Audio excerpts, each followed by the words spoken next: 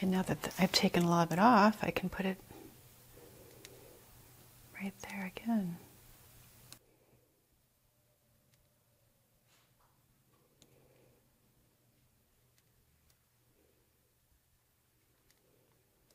Trying to get a rectilinear shape in here.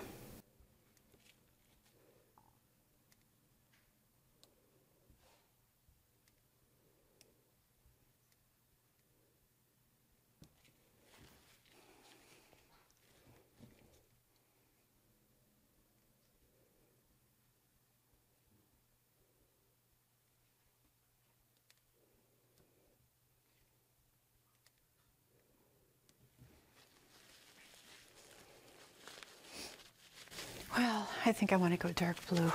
So I'm going to take my blue, and this is pretty dark tone here. Take some red.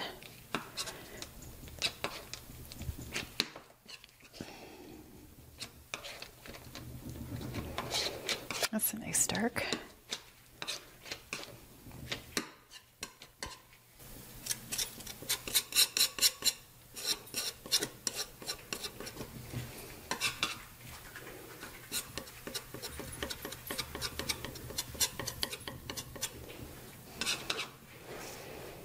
Again, I like the texture of this palette knife. An irregular edge.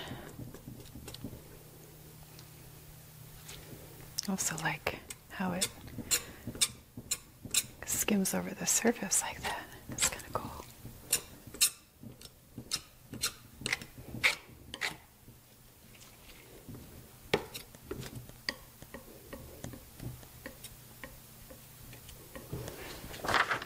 This is just freezer paper. I'm going to try some monoprint.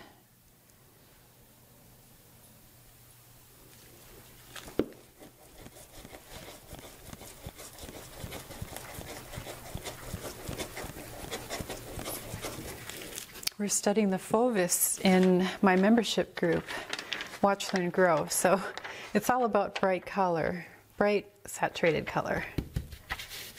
So I think I'm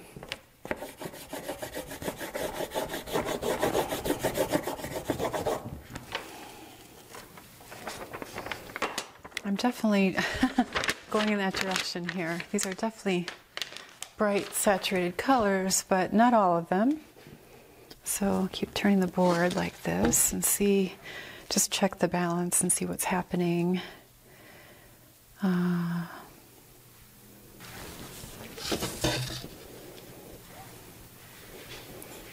Go for some pure white, or almost pure white.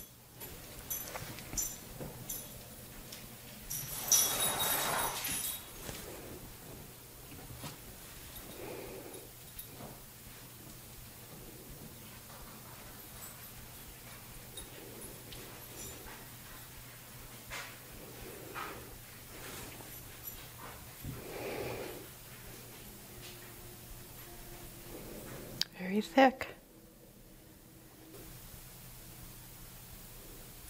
Let's see if I have any collage paper I can work in there. I don't have a lot prepared right now, but I definitely have to make some more paper. These same old dots, you know, but what can I do with that? Maybe,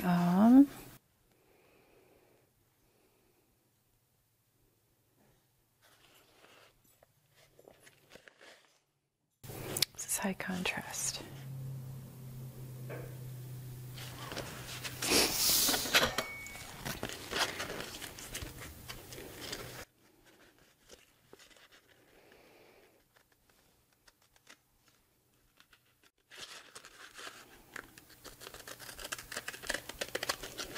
Got a lot of curves, so I'm thinking rectilinear here, but not really sure how this will work.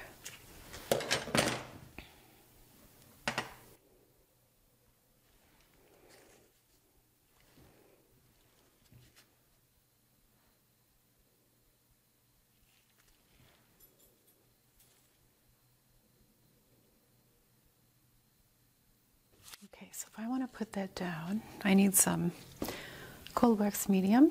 I'm just going to put it on the back of this rather than smear it onto the panel, which is so full of paint.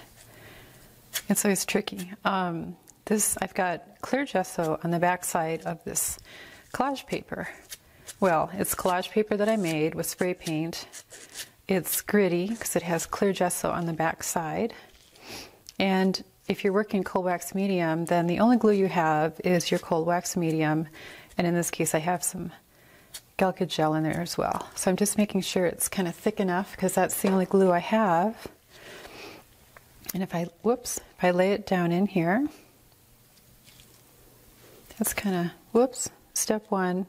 Just, okay, I'm going to press this down without trying to disturb the paint around it. Just want to really kind of embed it in there.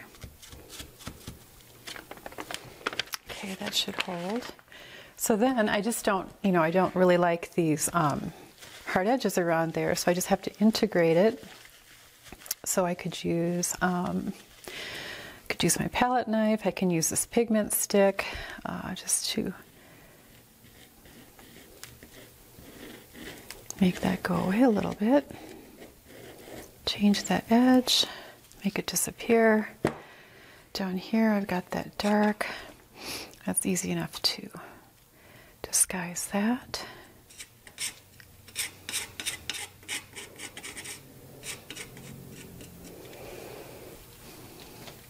You can use a brush too. Let's see if I have a brush here. I'm going to grab an oil painting brush. I'm going to use this one. So a little bit of that blue. Just want to get rid of that little bit of an edge here.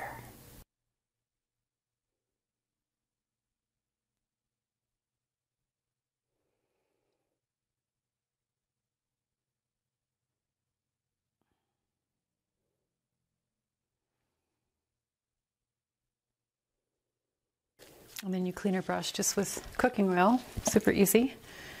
Let's put a little puddle on here, and don't really need any Gamsol unless it gets dried to get the paint out. But if you get it right away, you're pretty good. Take care of your brushes, it's good. You can feel the grittiness of that collage paper. Didn't really want to have quite so much of that blue.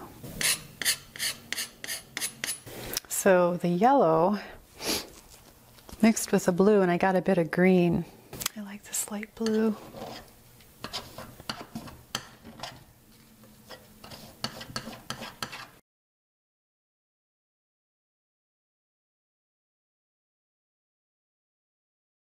I just did that for a feeling of balance. I'd like some plain gray. Put it right by this RF Pigment Stick.